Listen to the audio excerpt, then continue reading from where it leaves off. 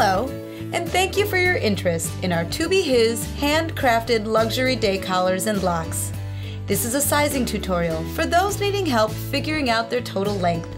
If this sounds like you, please follow me through these 4 quick and easy steps.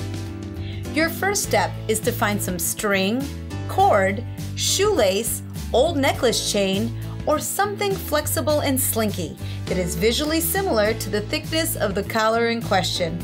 You will also need a ring, large nut or washer, keychain ring, or something similar in weight and size. Next, cut the stringing material you've chosen longer than you think you will want your collar to be. Then string the weight you've selected through until it rests in the middle. In front of a mirror, take the string and wrap it around your neck with the weight in the front. Then adjust the piece larger or smaller until it fits how you would like. In this next step, after deciding on your desired length, rotate the string so the weight is in the back and the pinched end is in the front.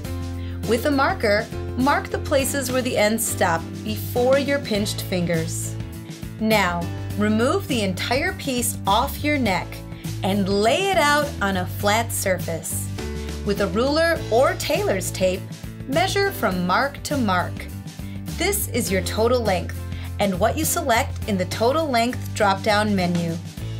Please note that this does include the lock, so please do not add any additional length to your measurement.